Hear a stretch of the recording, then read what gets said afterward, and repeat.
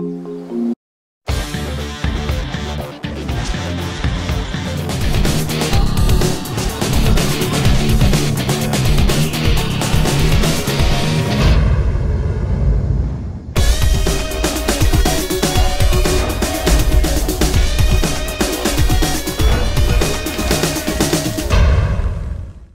കൺമണിയിലേക്ക് എല്ലാവർക്കും സ്വാഗതം. ഇന്നത്തെ വീഡിയോ എന്ന് പറയുന്നത് കഥ പറഞ്ഞു കൊടുക്കുന്നത് കൊണ്ട് ഉള്ള ഒരു ഗുണത്തിനെ കുറിച്ചിട്ടാണ്. കുട്ടികൾക്ക് നമ്മൾ എന്തിനാണ് കഥകൾ പറഞ്ഞു കൊടുക്കുന്നത്? അപ്പോൾ പല ആളുകളും ഇങ്ങനെ കഥകൾ നമ്മൾ കുട്ടികൾക്ക് പറഞ്ഞു കൊടുക്കുമ്പോൾ ചോദിക്കുമ്പോൾ എന്തിനാ ഇപ്പോൾ നമ്മൾ കഥകൾ പറഞ്ഞു കൊടുക്കുന്നത്? ഇപ്പോൾ കാർട്ടൂൺ വെച്ച് കൊടുത്താൽ പോലെ, ടി വിയിൽ ഇഷ്ടംപോലെ കഥകളുണ്ടല്ലോ.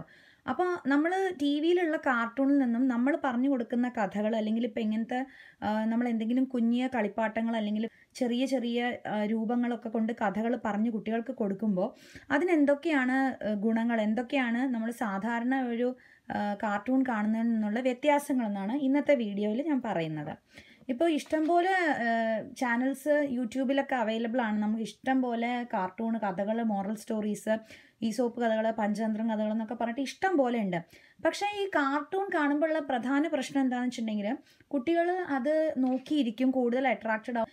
ഈ കാർട്ടൂണിൻ്റെ പക്ഷേ ഒരു പ്രശ്നം എന്താണെന്ന് വെച്ചിട്ടുണ്ടെങ്കിൽ അതിങ്ങനെ വളരെ ഫാസ്റ്റ് മൂവിങ് പിക്ചേഴ്സ്, വളരെ വേഗത്തിൽ സഞ്ചരിക്കുന്ന, വേഗത്തിൽ പോകുന്ന പിക്ചേഴ്സ് കൊണ്ട് ഉണ്ടാക്കിയിട്ടുള്ള ഒരു തരം ഒരു മൂവീസ് ആയിരിക്കും കാർട്ടൂണിലുള്ളതൊക്കെ. അപ്പോൾ അങ്ങനത്തെ ഒരു പിക്ചറൈസേഷൻ ആകുമ്പോൾ അത് കൂടുതൽ കുട്ടികൾ കാണുമ്പോൾ കുട്ടികളുടെ കണ്ണും അതിനനുസരിച്ചിട്ട് മൂവ് ചെയ്തുകൊണ്ടിരിക്കും. അപ്പോൾ നമ്മളെപ്പോഴും കാർട്ടൂൺ അധികം കുട്ടികൾക്ക് വെച്ച് കൊടുക്കാതിരിക്കുന്നതാണ് ലോങ് ടേം ആയിട്ട് കുട്ടികളുടെ കണ്ണിൻ്റെ കാഴ്ചശക്തി അങ്ങനത്തെ കാര്യങ്ങൾക്കൊക്കെ നല്ലത്. അത് മാത്രമല്ല, നമ്മൾ കാർട്ടൂൺ അല്ലാണ്ട് ടി വി കാണുന്നത് തന്നെ പൊതുവെ കുറയ്ക്കുന്നതാണ്. ഫോണ് അല്ലെങ്കിൽ ഐപാഡ് എന്താണെങ്കിലും അതൊക്കെ കുറയ്ക്കുന്നത് തന്നെയാണ് നല്ലത്. അപ്പം നമ്മൾ ഇങ്ങനത്തെ ഒരു രൂപങ്ങളൊക്കെ വെച്ച് കുട്ടികൾക്ക് കഥ പറഞ്ഞു കൊടുക്കുമ്പോഴുള്ള പ്രത്യേകത എന്താണെന്ന് വെച്ചാൽ, ഒരു പ്രാവശ്യം കുട്ടികൾ കഥകൾ കണ്ടു കഴിഞ്ഞിട്ടുണ്ടെങ്കിൽ അതിലെ ആ രൂപങ്ങൾ കുട്ടികളുടെ മനസ്സിൽ അങ്ങോട്ട് പതിയും. അപ്പോൾ നമ്മളിപ്പോൾ ഒരു മുയലിൻ്റെയും ആനയുടെയും കഥയാണ് പറഞ്ഞു കൊടുക്കുന്നതെങ്കിൽ ആദ്യം ആ ആനയുടെ രൂപവും മുയലിൻ്റെ രൂപവും കാണുമ്പോൾ കുട്ടികളുടെ മനസ്സിലേക്ക് ആന എങ്ങനെയാണ് ഉണ്ടാവുക അല്ലെങ്കിൽ മുയലിൽ എങ്ങനെയാണ് ഉണ്ടാവുക എന്ന് കുട്ടികൾ ഒരു ധാരണ കുട്ടികൾ തന്നെ ഉള്ളിലുണ്ടാക്കും. അത് കഴിഞ്ഞ് പിന്നെ കുട്ടികൾ കഥ നമ്മൾ മുൻപോട്ട് പറയുമ്പോൾ കുട്ടികളുടേതായിട്ടുള്ള രീതിയിൽ കുട്ടികളത് മനസ്സിൽ വിചാരിക്കും. അതായത് ഇപ്പോൾ നമ്മളിപ്പോൾ കാർട്ടൂണോ അല്ലെങ്കിൽ എന്തെങ്കിലും ആനിമേഷനോ കാണിച്ചു കൊടുക്കുമ്പോൾ കുട്ടികൾക്കത് ആലോചിക്കാനുള്ള അല്ലെങ്കിൽ ചിന്തിക്കാനുള്ള ഒരു സ്കോപ്പ് അവിടെ കൊടുക്കുന്നില്ല. ഒരു മരത്തിൻ്റെ ചോട്ടിലേക്ക് മുയൽ പോകുമെന്ന് പറയുമ്പോൾ മരത്തിൻ്റെ ചോട്ടിൽ ഇങ്ങനെ നടന്നു പോകുന്ന ഒരു മുയലിനെ അവർ കാണിക്കുകയാണ്. അതേസമയം നമ്മളിപ്പോൾ കുട്ടികൾ തന്നെ അത് കാണുന്ന സമയത്ത്, കുട്ടികൾ ആ ഒരു വിചാരിക്കുന്ന ഭാവനയിൽ കാണുന്ന സമയത്ത് എന്താ പറ്റുക വെച്ചാൽ ആ മരം എന്ന് പറയുന്നത് നമ്മൾ കാണിച്ചു കൊടുക്കുന്നില്ലാത്തതുകൊണ്ട് കുട്ടികൾ പല കഥകളിലും പല മരങ്ങളാവും വിചാരിക്കുന്നുണ്ടാവുക. കുട്ടികൾ ഒരു പ്രാവശ്യം ചിലപ്പോൾ തെങ്ങായിരിക്കും വിചാരിക്കുന്നത്, ഒരു പ്രാവശ്യം ചിലപ്പോൾ മാവാവും വിചാരിക്കുന്നുണ്ടാവുക. അങ്ങനെ കുട്ടികൾക്ക് ക്രിയേറ്റീവായിട്ട് ആലോചിക്കാനുള്ള ഒരു സ്പേസ്, ഒരു വഴി കൊടുക്കുകയാണ് നമ്മൾ ഇങ്ങനത്തെ കഥകളിലൂടെ ചെയ്യുന്നത്. അപ്പോൾ നമ്മൾ ഒരിക്കലും ഇത് കുട്ടികൾ ടി വി കാണണം അല്ലെങ്കിൽ യൂട്യൂബ് നോക്കി ഇൻ്റർനെറ്റ് നോക്കിയിരിക്കണം എന്നുള്ള ഉദ്ദേശത്തോടു കൂടിയല്ല നമ്മൾ ഇങ്ങനത്തെ കഥകളൊക്കെ പറയുന്നത്. ഒരു പ്രാവശ്യം കുട്ടികൾ ഇത് കണ്ടു കഴിഞ്ഞാൽ പിന്നെ കുട്ടികൾക്കത് കാണേണ്ട ആവശ്യം വരുന്നില്ല. കുട്ടികളത് കേട്ടാൽ മതി. കുട്ടികളിത് ഇപ്പോൾ കിടക്കുന്ന സമയത്തോ അല്ലെങ്കിൽ ഉറങ്ങണതിന് മുമ്പായിട്ടോ അല്ലെങ്കിൽ ഫ്രീ ആയിട്ടിരിക്കുന്ന സമയത്തോ കുറച്ച് ബോറടിക്കുന്ന സമയത്തോ എപ്പോഴാണെന്ന് വെച്ചിട്ടുണ്ടെങ്കിൽ ഇങ്ങനത്തെ കഥകൾ കുട്ടികൾക്ക് കേട്ട് കഴിഞ്ഞാൽ തന്നെ നമ്മൾ വെറുതെ യൂട്യൂബിൽ വെച്ച് കൊടുത്താൽ മതി. കഥകൾ കേൾക്കുമല്ലോ കുട്ടികൾ. അപ്പോൾ തന്നെ ഓരോ പ്രാവശ്യം കഥ കുട്ടികൾ കേൾക്കുമ്പോഴും ഒരേ കഥ തന്നെ പല രീതിയിൽ കുട്ടികൾ അത് കാണും. അതേസമയം ഒരിക്കലും നമ്മൾ കാർട്ടൂണോ അല്ലെങ്കിൽ ഓൾറെഡി ഫീച്ചർ ചെയ്ത് വെച്ചിരിക്കുന്ന ഒരു ആനിമേഷൻ മൂവിയൊക്കെ ആണെങ്കിൽ ഒരിക്കലും അങ്ങനെ ഉണ്ടാവില്ല. കുട്ടികൾ അതിൽ കാണുന്നതല്ല അപ്പുറം ഒന്നും ചിന്തിക്കില്ല. അതിലെന്ത് കാണുന്നോ അത് തന്നെ കുട്ടികൾ മനസ്സിൽ വിചാരിക്കും.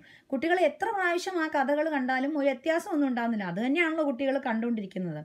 അപ്പോൾ നമ്മൾ എപ്പോഴും ഇങ്ങനത്തെ കഥകൾ കുട്ടികൾക്ക് പറഞ്ഞു കൊടുക്കുന്നത് വളരെ നല്ലതായിരിക്കും. പറഞ്ഞു കൊടുക്കും തോറും കുട്ടികളുടെ മനസ്സിലുള്ള ഇമാജിനേഷൻ, ക്രിയേറ്റിവിറ്റി ഒക്കെ വളരെയധികം കൂടുകയാണ്. ഇനിയിപ്പോൾ ഇങ്ങനത്തെ കഥകൾ എൻജോയ് ചെയ്യുക അല്ലെങ്കിൽ ഏറ്റവും കൗതുകത്തോടെ കേൾക്കുന്നത് ഒരു 2 വയസ്സ് വരെയുള്ള കുട്ടികളായിരിക്കും. ഒരു 6 മാസം മുതൽ 2 വയസ്സ് വരെയുള്ള കുട്ടികളൊക്കെ ആണെങ്കിൽ ഇങ്ങനത്തെ കഥകൾ അവർക്ക് വളരെ കൗതുകത്തോടു കൂടി അവരത് കേൾക്കും. അവർ വർത്താനം പറഞ്ഞു തുടങ്ങിയിട്ടില്ല, ചെറുതായിട്ട് വാക്കുകളൊക്കെ പറയാൻ തുടങ്ങിയിട്ടേ ഉള്ളൂ. അപ്പോൾ അവർക്ക് നമ്മുടെ മുഖത്തുള്ള എക്സ്പ്രഷനും നമ്മൾ ആ കഥ പറഞ്ഞു കൊടുക്കുമ്പോൾ ഉള്ള രീതികളും ഒക്കെ കാണുമ്പോൾ അവർക്ക് വളരെ കൗതുകമായിരിക്കും. അവൾ വളരെ ഇഷ്ടത്തോടെയാണ് അത് കേൾക്കുന്നത്. അതുപോലെ നമ്മൾ കഥകൾ കൂടുതൽ പറയും തോറും അവർ പുതിയ പുതിയ വാക്കുകൾ പഠിക്കും. ഇപ്പോഴത്തെ കാലത്ത് അച്ഛനും അമ്മയും 2 കുട്ടികളും ഒക്കെ മിക്ക വീടുകളിലും ഉള്ളൂ. അപ്പോൾ അങ്ങനത്തെ ഒരു സമയത്ത് അടുത്ത് ഗ്രാൻഡ് പാരൻസ് ഒന്നും ഇല്ലാതിരിക്കുമ്പോൾ അവർക്ക് കഥകൾ പറഞ്ഞു കൊടുക്കാനും ആരുമില്ല. കൂടുതൽ ആളുകളെ അവർ കാണുന്നില്ല. അപ്പോൾ അവർക്ക് വർത്തമാനങ്ങൾ കേൾക്കാൻ ഇഷ്ടമുണ്ടാവും. അപ്പം നമ്മൾ അങ്ങനെ കഥകൾ പറഞ്ഞു കൊടുക്കുമ്പോൾ, ഇപ്പോൾ മരം അങ്ങനത്തെ കാര്യങ്ങളൊക്കെ ഇൻക്ലൂഡ് ചെയ്തിട്ടുള്ള കഥകൾ പറഞ്ഞു കൊടുക്കുമ്പോൾ കുട്ടികൾ ആ വാക്കുകൾ പഠിക്കുകയാണ് ചെയ്യുന്നത്. അതേപോലെ തന്നെ ഇപ്പം നമ്മൾ ഈ കഥകൾ പറയുമ്പോൾ അമ്മമാർക്കും അച്ഛന്മാർക്കും പഠിക്കാം. ഐപാഡ് വെച്ച് കൊടുത്ത് കുട്ടികളെ ആഹാരം കഴിക്കുകയോ അല്ലെങ്കിൽ എവിടെയെങ്കിലും യാത്ര പോകുമ്പോൾ കുട്ടികൾ മൊബൈൽ നോക്കിയിരിക്കുകയോ ഒക്കെ ചെയ്യുന്നതിനേക്കാളും ഒരു കഥ അമ്മയും അച്ഛനും ഇതേപോലെ തന്നെ കേട്ട് പഠിക്കുകയാണല്ലോ. അപ്പോൾ അവർ പറഞ്ഞു കൊടുത്താലും എത്ര പ്രാവശ്യം പറഞ്ഞു കൊടുത്താലും കുട്ടികൾക്ക് ബോറടിക്കില്ല. ഈ കഥകൾ പല പല മൃഗങ്ങളെ വെച്ചിട്ട് വേണമെങ്കിൽ മൃഗങ്ങളെ മാറ്റി മാറ്റിയൊക്കെ ഇടാം. ചെറിയ കുട്ടികളാകുമ്പോൾ നമ്മളിപ്പോൾ ആനയുടെയും മുയലിൻ്റെയും കഥയാണെങ്കിലും അതേ കഥ തന്നെ ഒരു കുറുക്കനും കോഴിയൊക്കെ വെച്ച് പറഞ്ഞു കൊടുത്താലും കുട്ടികളത് കേട്ടോണ്ടിരിക്കും. അപ്പോൾ അത് നമ്മൾ ആ കഥയുടെ ഒരു ഏകദേശം ഒരു മാച്ച് ആവുന്ന രീതിയിലാണെങ്കിൽ അങ്ങനെയൊക്കെ നമുക്ക് ചെയ്യാൻ പറ്റും. അപ്പോൾ പുതിയ പുതിയ മൃഗങ്ങളെയും കുട്ടികൾ പഠിക്കുകയാണ് ചെയ്യുന്നത്. അതുപോലെ കുട്ടികൾക്ക് കോൺവെർസേഷൻ അത് ഹെൽപ്പ് ചെയ്യും. ഇപ്പോൾ ഒരു വാക്കിൽ നിന്ന് 2 സെൻറ്റൻസ് അല്ലെങ്കിൽ ഒരു സെൻറ്റൻസ് ആവുന്നു, 2 വാക്കുകളാവുന്നു. ഇങ്ങനത്തെ ഓരോരോ ബെഞ്ച് മാർക്സ് ഉണ്ട്. നമ്മൾ കുട്ടികൾ വളരുന്ന സമയത്ത് 2 വയസ്സ് വരെ ആദ്യം തുടങ്ങുമ്പോൾ ഒരു വാക്ക്, പിന്നെ 2 വാക്കുകളുള്ളത്, പിന്നെ 3 ഒരു സെൻറ്റൻസ് ആയിട്ടുള്ളത്. കുട്ടികൾ ഓരോരോ വളർച്ചയുടെ ഒരു ഇതാണ് വാക്കുകൾ വർത്താനം പറയണതിൻ്റെ.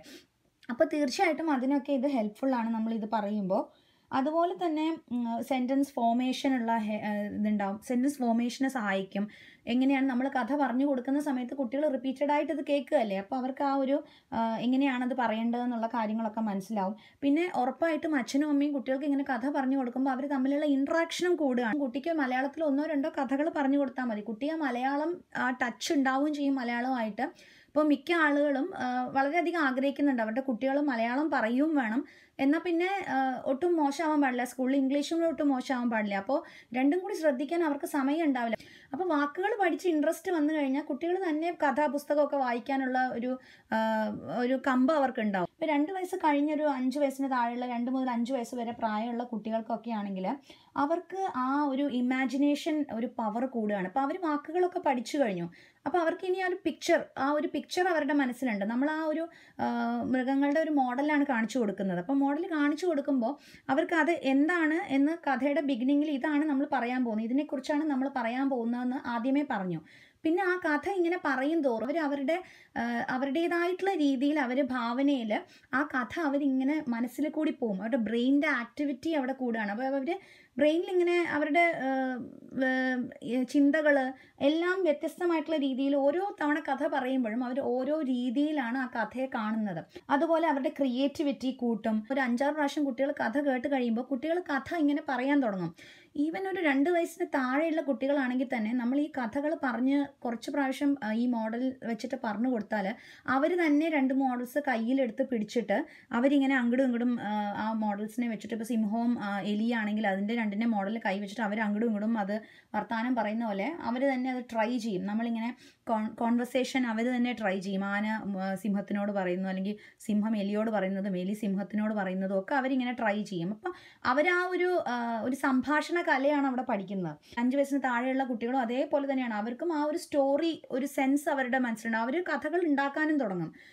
നമ്മൾ കഥകൾ പറഞ്ഞു പതുക്കെ അവർ ആ കഥ പഠിച്ചെടുക്കും. അതിനുശേഷം അവർ ഇങ്ങോട്ട് കഥ പറയാൻ തുടങ്ങും.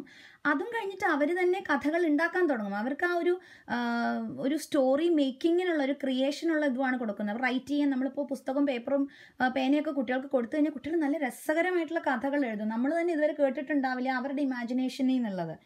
അതേപോലെ തന്നെ അവരുടെ ആർട്ടിസ്റ്റിക് ഒരു മൈൻഡും കൂടും. കാരണം പല രീതിയിലുള്ള ഫോറസ്റ്റിലുള്ള പല തരത്തിലുള്ള ആനിമൽസിനെ കുറിച്ച് അവർ കാണുന്നു. കുറേ പ്രാവശ്യം ആ മോഡൽസിനെ കണ്ടു കഴിയുമ്പോൾ അവരത് വരച്ച് പേപ്പറിലേക്ക് പകർത്താൻ നോക്കും, ഇല്ലസ്ട്രേഷൻ ട്രൈ ചെയ്യും. അവർക്ക് ആ ഒരു ആർട്ടിസ്റ്റിക് ആയിട്ടുള്ള രീതിയിലും അത് ഹെൽപ്ഫുള്ളാണ്. അതേപോലെ തന്നെയാണ് അവർ പ്രിറ്റൻഡ് ആൻഡ് പ്ലേ. അതായത് നമ്മൾ പണ്ട് കളിക്കാറുണ്ടല്ലോ, കഞ്ഞിയും കലവും വെച്ച് കളിക്കണ പോലെ കുട്ടികൾ അങ്ങനെ കളിക്കുമ്പോഴും അവർക്ക് ഒരു കഥ അവരുടെ മനസ്സിൽ അവർ രൂപപ്പെടുത്തും. ഇത്രയും കഥകളൊക്കെ കേൾക്കുന്നില്ലേ, നമ്മളിപ്പോൾ മൃഗങ്ങളുടെ കഥകൾ മാത്രമല്ല പറഞ്ഞു കൊടുക്കേണ്ടത്, പല കഥകളും പറഞ്ഞു കൊടുക്കാം. നമ്മുടെ കുട്ടിക്കാലത്തെ അമ്മയുടെ അച്ഛൻ്റെ എക്സ്പീരിയൻസസ് ഒക്കെ കഥകളുടെ രൂപത്തിൽ പറഞ്ഞു കൊടുത്താൽ അതും കുട്ടികൾക്ക് അതൊരു രസമാണ്. ഇപ്പം നമ്മൾ ചെറുപ്പകാലത്ത് പ്ലാവില കൊണ്ട് പാത്രങ്ങൾ ഉണ്ടാക്കി നമ്മൾ ഓരോ കഞ്ഞിയും കലവും കഴിച്ച കാര്യവും ഒക്കെ കുട്ടികൾക്ക് പറഞ്ഞു കൊടുക്കുമ്പോൾ കുട്ടികൾ അത് അവരുടെ ഇപ്പോൾ ചിലപ്പോൾ ഒരുപക്ഷെ അത് അവരുടെ ടോയ് ഹൗസിലോ അവരുടെ ടെൻറ്റിലോ അവരുടെ ബാർബി ഹൗസിലോ ഒക്കെ ആയിരിക്കും അവർ ട്രൈ ചെയ്യുന്നത്. പക്ഷെ അവർക്ക് ആ ഒരു സ്റ്റോറി അവർ ഡെവലപ്പ് ചെയ്ത് അവരത് എനാക്ട് ചെയ്ത് അവരത് അഭിനയിച്ച് ഒരു രീതിയിൽ അത് അവർ ചെയ്യും. അത് അവരുടെ ഒരു കളി രീതിയാണ്. അങ്ങനത്തെ കളികളാണ് അവരെ പല പല കാര്യങ്ങളും പഠിപ്പിക്കുന്നത്. ഇനി 5 വയസ്സിന് മുകളിലുള്ള കുട്ടികളാണെങ്കിൽ ഉറപ്പായിട്ടും അവർക്ക് ആ ഒരു സ്റ്റോറി ടെല്ലിങ്ങിനുള്ള ഒരു സ്കോപ്പാണ് അത് തുറന്നു കൊടുക്കുന്നത്. അവർക്ക് പല ആളുകളും നല്ല കഥ പറയുന്ന ആൾക്കാരുണ്ട്, കഥ പറയുന്നതിൽ സ്പെഷ്യലൈസ് ചെയ്യുന്ന ആൾക്കാരുണ്ട്. പല ആളുകളും സ്റ്റാൻഡപ്പ് കൊമേഡിയൻസ് എന്ന് പറയുന്നത് പോലെ തന്നെ സ്റ്റേജിൽ നിന്നുകൊണ്ട് നല്ല മനോഹരമായിട്ടുള്ള കഥകൾ പറഞ്ഞിട്ട് ഇപ്പോൾ ഫോറിൻ കൺട്രീസിൽ വരെ പല ആളുകളും ഇൻകം ഉണ്ടാക്കുന്നുണ്ട്, ഫെയിം ഉണ്ടാക്കുന്നുണ്ട്, വളരെ പ്രസിദ്ധരാകുന്നുണ്ട്. അപ്പോൾ അങ്ങനത്തെ ഒരു സ്കോപ്പും അവർക്ക് തുറന്നു, അവർക്ക് അതിലാണ് ഇൻട്രസ്റ്റ് എങ്കിൽ അവരത് തുറന്നു കൊടുക്കുകയാണ് അങ്ങനത്തെ ഒരു സ്കോപ്പ്. അതേപോലെ തന്നെ ക്രിയേറ്റിവിറ്റി ഒക്കെ അവർക്കും 5 വയസ്സിന് മേലെയുള്ള കുട്ടികൾക്കും ക്രിയേറ്റീവ് ആയിട്ടുള്ള കുറേ കാര്യങ്ങൾ സ്കിൽസ് ഇത് കാരണം ഉണ്ടാവുന്നുണ്ട്. നമ്മുടെ സമയം കളയാൻ വേണ്ടി കുട്ടികൾക്ക് TV കാർട്ടൂൺസ് അങ്ങനത്തെ സിനിമകളൊക്കെ വെച്ചു കൊടുക്കുന്നതിന് പകരം, അതായത് ഇപ്പോൾ അത് വെച്ചു കൊടുക്കണ്ടെന്നല്ല പറയുന്നത്, പക്ഷേ നമുക്കിങ്ങനെ ഡെയിലി റെഗുലർ ബേസിസിൽ നമുക്കിങ്ങനെ ഇത് മാത്രം ഇങ്ങനെ വെച്ചു കൊടുക്കുമ്പോൾ കുട്ടികൾ അതിന് എഡിക്റ്റ് ആയി പോകും. അതേസമയം കുട്ടികൾ എന്തെങ്കിലും അതിൽ നിന്ന് പഠിക്കണം എന്ന് നമ്മൾ വിചാരിക്കുന്നുണ്ടെങ്കിൽ അറ്റ്ലീസ്റ്റ് ഒരു 2 കഥകളെങ്കിലും ദിവസം കുട്ടികൾക്ക് പറഞ്ഞു കൊടുക്കുകയോ അല്ലെങ്കിൽ നമ്മൾ TV വെച്ചു കൊടുക്കുകയോ ഇങ്ങനത്തെ മോഡൽസ് ഉപയോഗിച്ചിട്ടുള്ളത് പലതും യൂട്യൂബിൽ ഉണ്ടാവും. അപ്പോൾ അങ്ങനത്തെ എന്തെങ്കിലും സ്റ്റോറീസ് കുട്ടികൾക്ക് കാണിച്ചു കൊടുക്കുകയോ ചെയ്തു കഴിഞ്ഞാൽ കുട്ടികൾ അത് പഠിക്കും. പിന്നെ കുട്ടികൾക്കത് കാണിച്ചു കൊടുക്കുകയും വേണ്ട. ഇപ്പോൾ ഉറങ്ങുന്ന സമയത്തൊക്കെ ആണെങ്കിൽ നമ്മൾ മൊബൈലിൽ പാട്ട് വെച്ചിട്ട് കുട്ടികളെ ഉറക്കുന്നത് പോലെ ഇടയ്ക്ക് കഥകൾ വെച്ചിട്ട് ഉറക്കുക. അപ്പോൾ കഥകൾ വെച്ച് കൊടുത്തു കഴിഞ്ഞാൽ കുട്ടികളത് കേൾക്കുകയല്ലേ ഉള്ളൂ. അപ്പോൾ കേട്ട് കുട്ടികൾക്കത് നോക്കേണ്ട ആവശ്യം വരുന്നില്ല, അല്ലാതെ തന്നെ കുട്ടികൾക്ക് ആ കഥ മനസ്സിലാവും. മലയാളം അറിയുന്ന കുട്ടികളൊക്കെ ആകുമ്പോൾ ഗ്രാൻഡ് പാരൻസിനും അവരുമായിട്ട് സംസാരിക്കാനും ഒക്കെ എളുപ്പമുണ്ട്. പിന്നെ നമ്മുടെ കഥകളൊക്കെ അല്ലേ ഫാമിലി അറ്റാച്ച്ഡ് ആയിട്ടുള്ള കഥകളായിരിക്കും. അതിലൊക്കെ ഒരു അമ്മമ്മയും അല്ലെങ്കിൽ ഒരു സഹോദരനും അങ്ങനത്തെ ആളുകളൊക്കെ ഉണ്ടാവും. അപ്പോൾ അവർക്ക് അതൊക്കെ അങ്ങോട്ട് റിലേറ്റ് ചെയ്യാൻ പറ്റും, അവർക്ക് ഒരു ഫാമിലി ആയിട്ട് തോന്നും. കുറേ പേർക്കെങ്കിലും സംശയം ഉണ്ടായി ഇപ്പോൾ യൂട്യൂബിൽ ഇഷ്ടംപോലെ കാർട്ടൂൺസ് ഉള്ളപ്പോൾ എന്താണ് ഇപ്പോൾ ഇതിന്ന് വ്യത്യാസമാവുന്നതെന്ന്. അപ്പോൾ അതിന് വേണ്ടിയിട്ടാണ് ഞാൻ ഈ വീഡിയോ ചെയ്തത്. അപ്പോൾ ഇത് മനസ്സിലായി എന്ന് വിചാരിക്കണോ എല്ലാവർക്കും. ഇങ്ങനത്തെ വീഡിയോസ്, കഥകളുടെ വീഡിയോസും ഒക്കെ കാണാൻ വേണ്ടിയിട്ട് നിങ്ങൾ ഈ ചാനൽ സബ്സ്ക്രൈബ് ചെയ്യുക. നിങ്ങൾക്ക് ഈ വീഡിയോ ഇഷ്ടമായിട്ടുണ്ടെങ്കിൽ ഉറപ്പായിട്ടും ലൈക്ക് ചെയ്യണം, ഇത് ഷെയർ ചെയ്യണം. ഇതുപോലത്തെ കൊച്ചു കൂട്ടുകാർക്കെല്ലാം ഇത് ഹെൽപ്ഫുൾ ആവുമെന്ന് വിചാരിക്കണം. അപ്പോൾ ശരി, ഇനി അടുത്തൊരു വീഡിയോയിൽ കാണാം. ബൈ.